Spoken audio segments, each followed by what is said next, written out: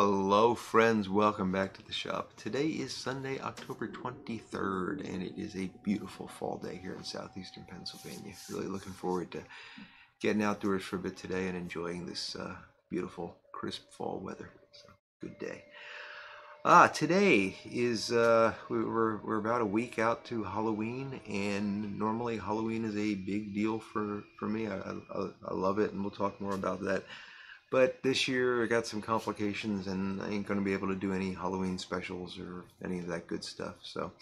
But we can have at least one Halloween video, which we're going to have right now. And as I do every year, I've got my special Halloween pipe. Put it in his coffin. This pipe only comes out the week before Halloween. It's a very, very special tradition. So there.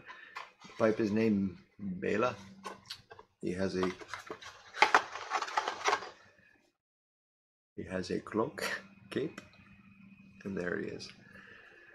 So Bela is I suppose you would call that a poker. I'm terrible with shapes. Made by Jesse Jones, wonderful pipe maker, and it's got this fantastic skull band on it, and wonderfully comfortable stem. This is a beautiful pipe, and I love it. I can't tell you how many times during the year I think to myself, why did you make that a Halloween only pipe? Because I would love to have this as a year-round pipe, but it's become a special tradition for me. So, and Bela sleeps in his coffin with Igor. Igor is a tamper that was made by my dear friend Danny Shore, who, as many of you know, was a wonderful part of the YouTube pipe community, but passed away. He made this tamper for me, and he made it from a bone that he had found when he was out on the beach hunting for bottles. He used to find old bottles and also bottles for recycling, I guess. But anyway, that is Igor, and Bela is always paired with Haunted Bookshop because Haunted Bookshop is spooky. So let me load up the pipe and talk a bit about what's going on. So normally I love doing those Halloween special videos, and I do have a playlist of them. I'll try to link to that. I don't know if I can put it in the video or put it down below, but I do have a playlist of Halloween videos from the past. I put a lot of work into those. I've got specials on the three big Universal stars, so Bela Lugosi, Boris Karloff, and Lon Chaney Jr. And then I did a special on the horror series of Frankenstein movies. And last year I just did a reading of a Charles Dickens short story.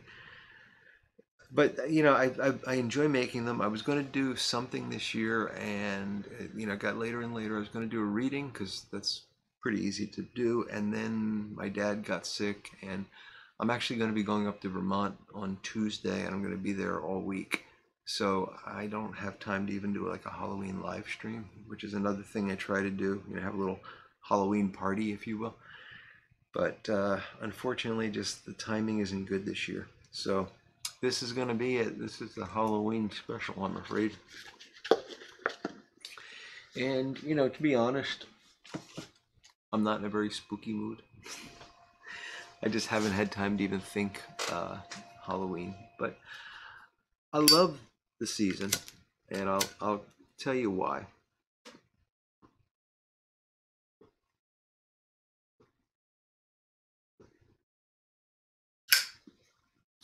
The first is, it's one of the few holidays that they haven't ruined. They're trying. They're definitely trying, and I think it's been ruined for children. And what I mean by ruined is, it's not like, this past, it was Friday actually, Friday. The Hallmark Channel started running Christmas movies 24/7. It's not Halloween yet.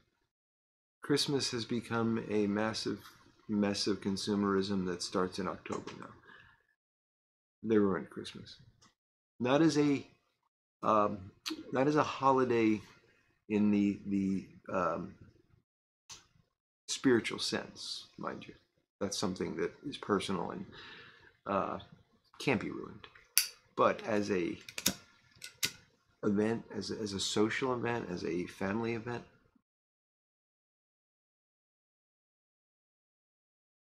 I don't even want to talk about Thanksgiving and Black Friday and all that nonsense. They haven't ruined Halloween. Now, what they have done is they've ruined trick or treating, which is a bit of a pity. Um, between overly cautious parents and fear of virus, you can't go trick or treating anymore. And we didn't have trick or treaters in the area anyway. I don't want this to be a video complaining. The point is, I love Halloween because it hasn't yet been affected by these things. There's not a lot of consumerism, cons, you know the word I'm trying to say.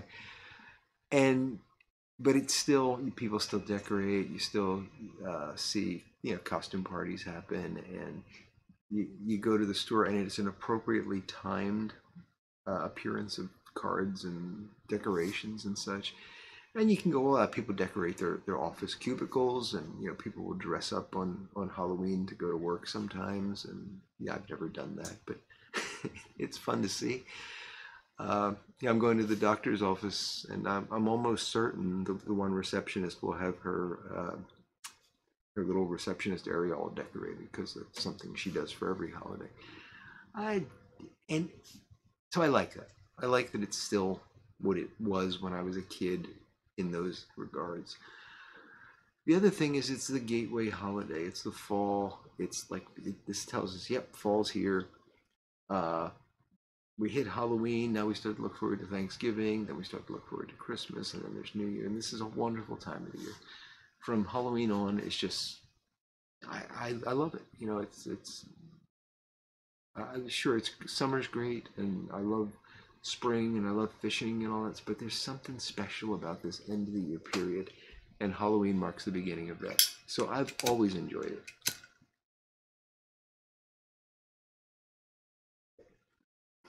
And there's something about Halloween and pipes, and I don't know what that is. Maybe it's the fall connection.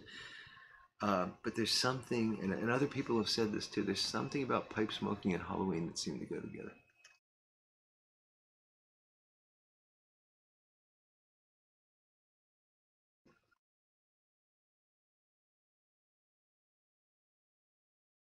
So since I can't do a Halloween video other than what I'm doing right now,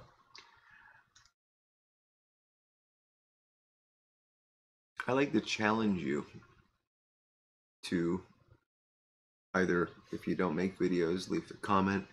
If you do make videos, make a video. This isn't a gall. This is just something fun.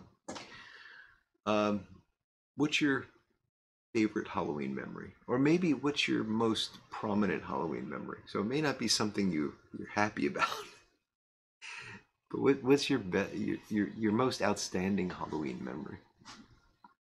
And I'll tell you mine, which is a little silly. I was quite young, so I was, well, we moved when I was in the 5th grade, so this had to be prior to that, and I'm guessing I was probably in the 3rd grade, whatever age that makes you. And I wanted to be a vampire for Halloween.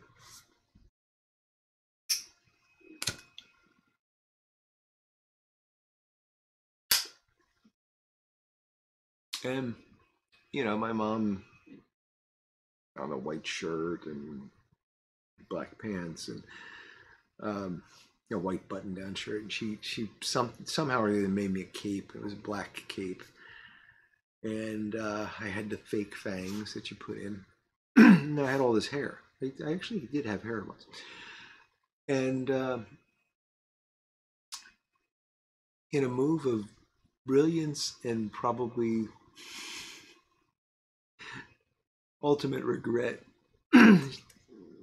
she decided to slick my hair back with Vaseline.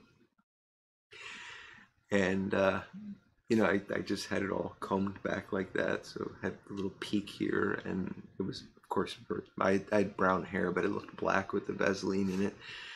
And there I was, Count Dracula.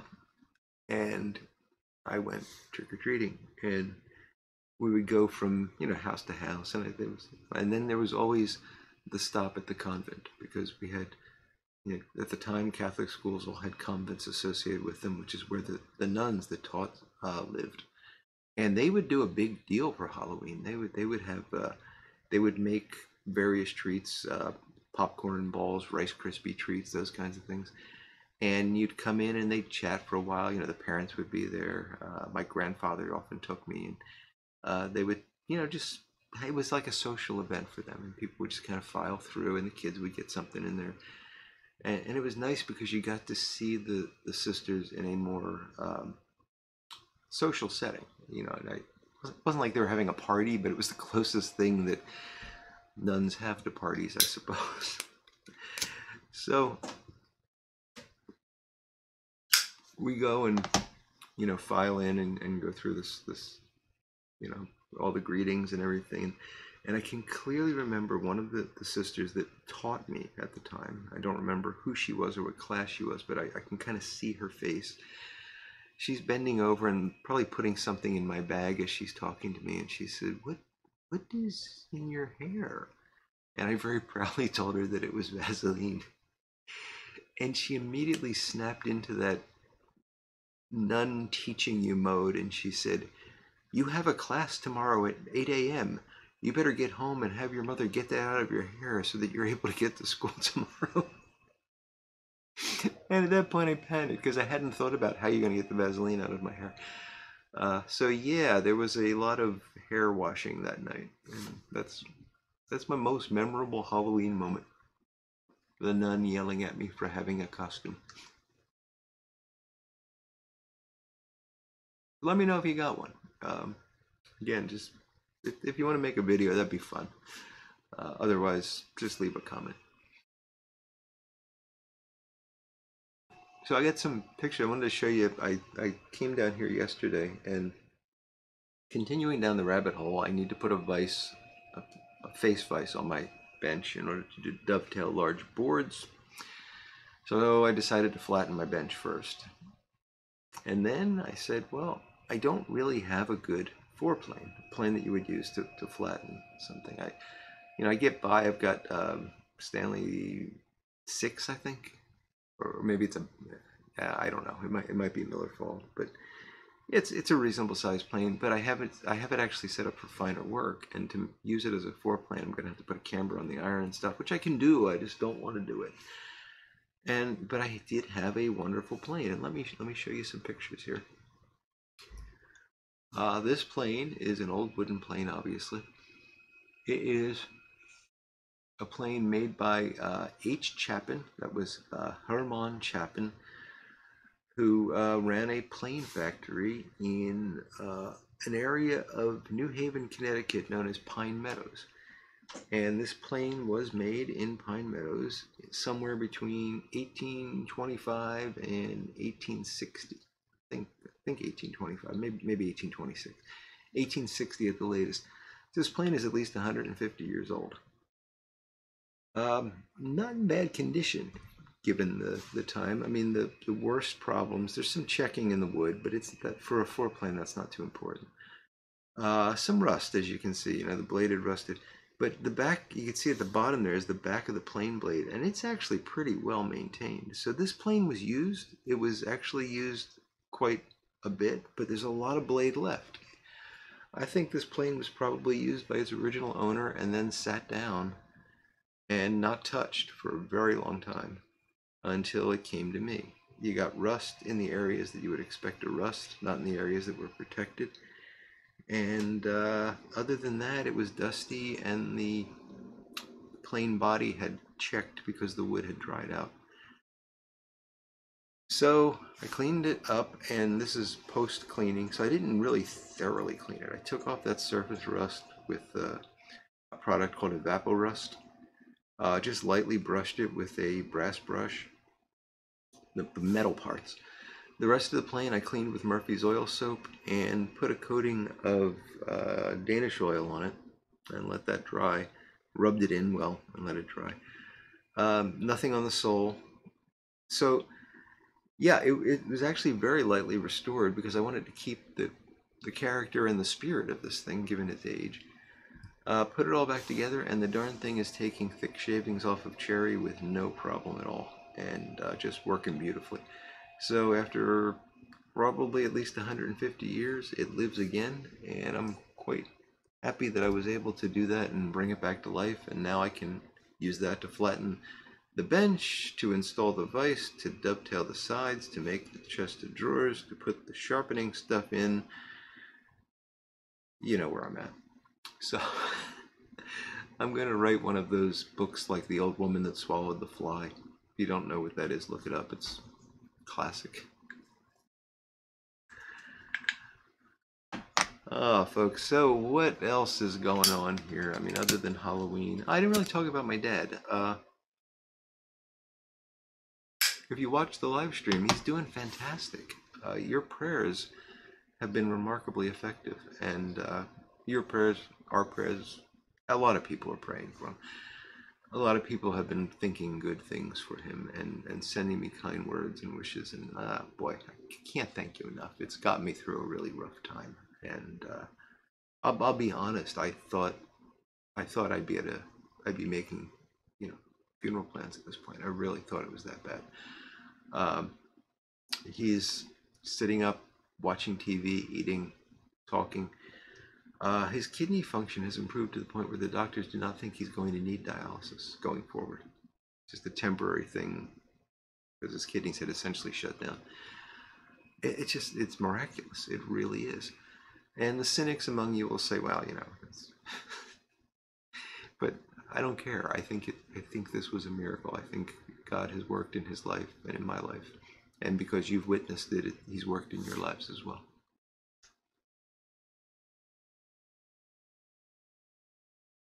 So I'm going to leave on Tuesday morning. I got to be here on Monday because I'm getting some sort of viscoelastics gel or something injected into my knee. You think I would know what it was?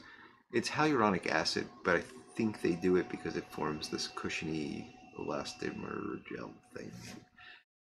I got to get 3 injections once per week on Monday, so I'm getting the first one Monday, tomorrow. And then I'm going to give it a day and then drive up to Vermont on Tuesday. Spend the week with my dad. I've got to be back Monday to get the next injection. So I'll probably drive back on Saturday.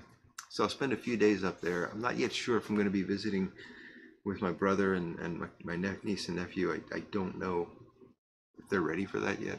But my dad is doing so well. I think it's going to be okay. So hopefully I'll get to spend some time with them, spend some time with my dad. Get some things sorted because this has created a mess, as you might imagine. And then head on back, and I should be back for this time next Sunday.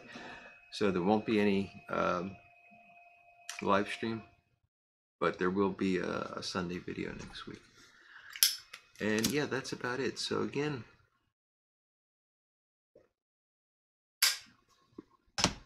I won't apologize because people have told me to not apologize, and I shouldn't because the family comes first, obviously.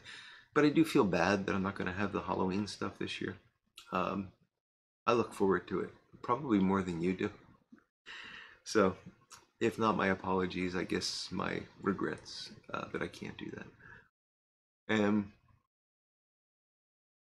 I again thank you all for your prayers. They've been wonderful. They've really helped. And keep them coming, please. And many of you have called out problems with your own parents, and just to let me know we're going through something similar. I appreciate that, and I got you guys in prayer. All of you, I keep you in prayer because it's a wonderful community, and I want us all to be as happy and healthy as God wills. So with that, folks, I am going to draw this to a close. I thank you so much for joining me this Sunday. Not so spooky Halloween, but I hope you enjoyed it. Get out your special Halloween pipe, put in a special Halloween tobacco, even if it's pumpkin flavored, and enjoy the holiday. Y'all take care, folks. Have a great week, and until we meet again, I will look forward to talking to you all again very soon.